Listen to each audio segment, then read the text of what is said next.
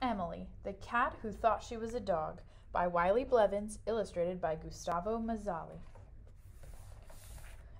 Emily, the Cat Who Thought She Was a Dog. Once upon a time, there was a sweet tabby cat named Emily. In many ways, she was an ordinary cat. She sipped milk from her little red bowl. She stared out the window at birds in the trees. When people came to the house, she just walked away. But Emily was different in one big way. Emily thought she was a dog. Emily liked to go to the park with Bill, her owner, and she liked to fetch balls like a dog. She also liked to bark at big dogs.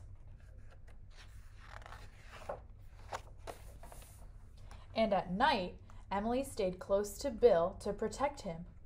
All was well with Emily until one terrible day. It was the day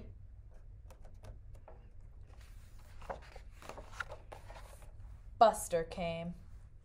Emily growled at Buster. Grrr.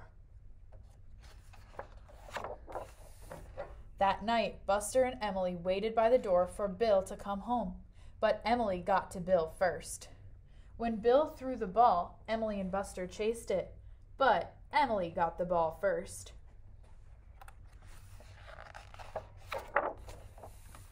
Emily and Buster both barked at big dogs, but Emily barked louder. And at night, Buster tried to stay close to Bill to protect him, but that was Emily's spot.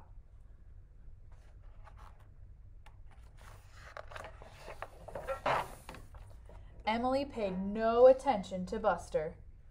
But then she discovered one thing Buster could do better than any other dog. He did it even better than Emily. Buster could